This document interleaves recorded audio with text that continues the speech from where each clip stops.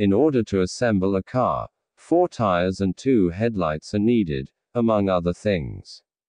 In this example, imagine that the tires and headlights are reactants while the car is the product formed from the reaction of 4 tires and 2 headlights. If you have 20 tires and 14 headlights, how many cars can be made? With 20 tires, 5 cars can be produced because there are 4 tires to a car. With 14 headlights, 7 cars can be built. Each car needs 2 headlights. Although more cars can be made from the headlights available, only 5 full cars are possible because of the limited number of tires available.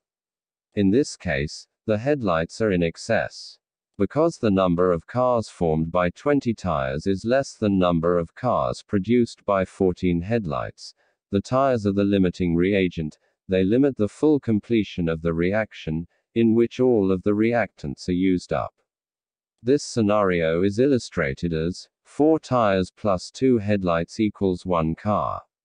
The initial condition is that there must be 4 tires to 2 headlights. The reactants must thus occur in that ratio. Otherwise, one will limit the reaction. There are 20 tires and 14 headlights, so there are 2 ways of looking at this problem. For 20 tires, 10 headlights are required, whereas for 14 headlights, 28 tires are required. Because there are not enough tires are the limiting reactant. The limiting reagent is the reactant that is completely used up in a reaction, and thus determines when the reaction stops. From the reaction stoichiometry, the exact amount of reactant needed to react with another element can be calculated. If the reactants are not mixed in the correct stoichiometric proportions, as indicated by the balanced chemical equation, then one of the reactants will be entirely consumed while another will be left over. The limiting reagent is the one that is totally consumed. It limits the reaction from continuing because there is none left to react with the in excess reactant. The following example demonstrates how to determine which reactant is limiting, which is in excess, and the amount of product formed when limiting reagent is present. Problem: tetraphosphorus decoxide is formed from the reaction between solid white phosphorus and oxygen.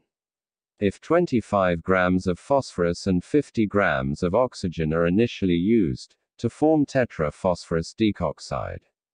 A. Which is the limiting reagent and which is the excess reagent?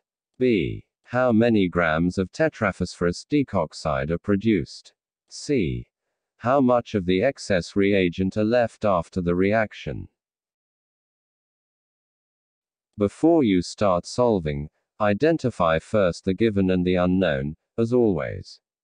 So, we have the given, mass of P4, 25 grams. And, mass of oxygen, 50 grams.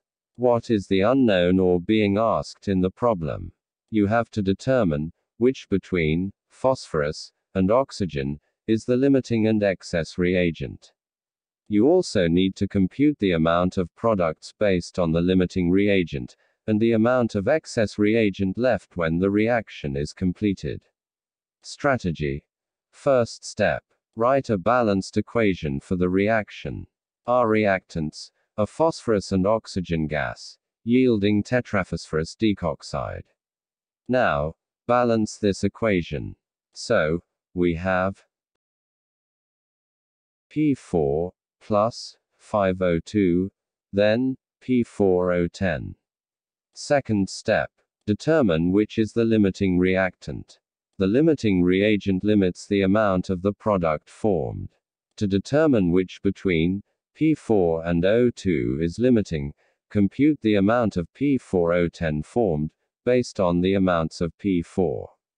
The reactant that will give the lower amount of the product is the limiting reagent. Use your knowledge on mole concept and mole ratios to do this step. Again, the solution should start with the given 25 grams of P4. Then, next would be the molar mass of 1 mole of P4. 1 mole of P4 is written above, and below is the molar mass, which is 124 grams. for us to cancel out grams of P4. Next is the stoichiometric ratio between phosphorus and tetraphosphorus decoxide, based on the balanced equation. 1 mole of phosphorus is 1 mole of tetraphosphorus decoxide. Next is the molar mass of a 1 mole of tetraphosphorus decoxide, which is 284 grams. Cancel out other units, remaining grams of tetraphosphorus decoxide. Then, do the computation. 25 divided by 124 times 284 grams of tetraphosphorus decoxide equals 57.3 grams of tetraphosphorus decoxide. Is the amount of product formed when all phosphorus is consumed. Now, let's have the amount of product formed when all oxygen gas is consumed. As what we did, let's start with the given 50 grams of oxygen gas. Next is the molar weight of a 1 mole of oxygen gas. That is 32 grams. Then, the stoichiometric ratio between oxygen gas and tetraphosphorus decoxide based on the balanced equation, that is, 5 moles of oxygen gas, is 1 mole of tetraphosphorus decoxide. Next is the molar mass of a 1 mole of tetraphosphorus decoxide, that is 284 grams. Cancel out all the unnecessary units, then do the calculation. 50 divided by 32 divided by 5 times 284 equals 88.7 grams of tetraphosphorus decoxide. Since the mass of tetraphosphorus decoxide produced when all phosphorus is consumed is less than the mass when oxygen gas is used. Therefore, the limiting reagent is phosphorus, while the excess reagent is oxygen gas. The amount of the product formed is based on the limiting reagent, thus, 57.3 grams of tetraphosphorus decoxide is produced. That will be the answer for letter B question. When this amount of tetraphosphorus decoxide is produced, the reaction will stop, leaving an amount of the excess reactant, oxygen gas, unreacted. Third step. To know the amount of the excess reagent left after the reaction, to answer letter C question, compute the amount of the excess reagent that is actually used, based on the amount of the limiting reagent, or the amount of the product formed. Just subtract the actual amount of the excess reagent used from the initial amount given. Now, let's compute the amount of oxygen gas that will react with the limiting reagent, which is phosphorus. 25 grams phosphorus, divided by the molar weight of a 1 mole of P4, which is 124 grams of phosphorus. Next, the stoichiometric ratio of phosphorus and oxygen gas, from the balanced equation. That is, 1 mole is 5 moles, times the molar weight of a 1 mole of oxygen gas, that is 32 grams. Cancel all the unneeded units, then calculate. 25 divided by 124 times 5 times 32 equals 32.3 grams of oxygen gas. That is the actual amount of oxygen gas used after the limiting reagent, phosphorus, is totally consumed. Now, let's solve how much is the leftover oxygen gas. The excess amount of oxygen gas left is 50 grams minus 32.3 grams equals 17.7 grams. That is now the leftover oxygen gas. You can also check your answer. The answers are written in the correct number of significant figures. The mass of the limiting reagent, phosphorus, which is 25 grams, and the mass of oxygen gas, that is actually consumed, 32.3 grams.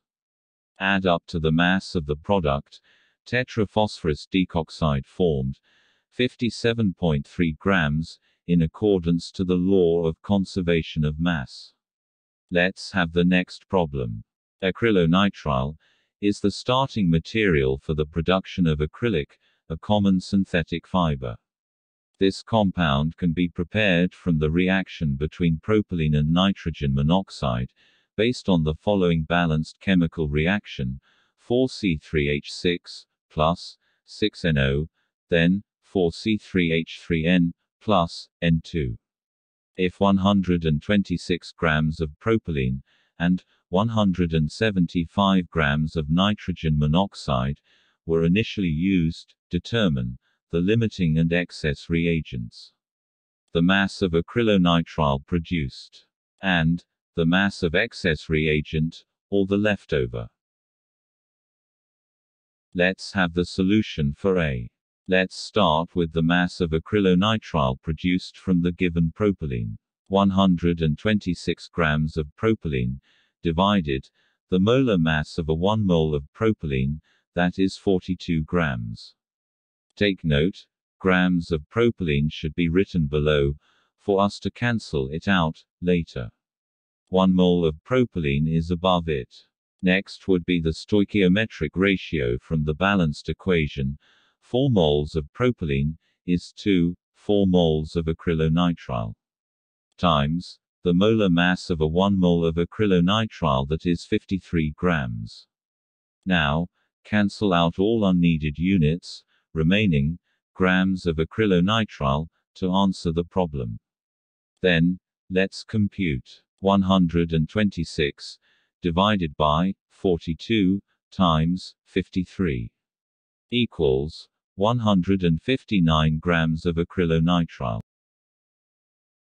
Let's have the mass of acrylonitrile produced from 175 grams of nitrogen monoxide. So, 175 grams of nitrogen monoxide, divided by the molar mass of nitrogen monoxide, which is 30 grams. Next is the stoichiometric ratio from the balanced equation, that is, 4 moles of acrylonitrile is to 6 moles of nitrogen monoxide, times the molar mass of a 1 mole of acrylonitrile, which is 53 grams. After that, do the cancellation of units, then calculate 175 divided by 30 times 4 divided by 6 times 53 equals 206 grams of acrylonitrile. Based on the calculations, the limiting reagent is propylene, and the excess is nitrogen monoxide. That's for question A. For B, the mass of acrylonitrile produced is 159, based on the limiting reagent, propylene. Now, let's solve C.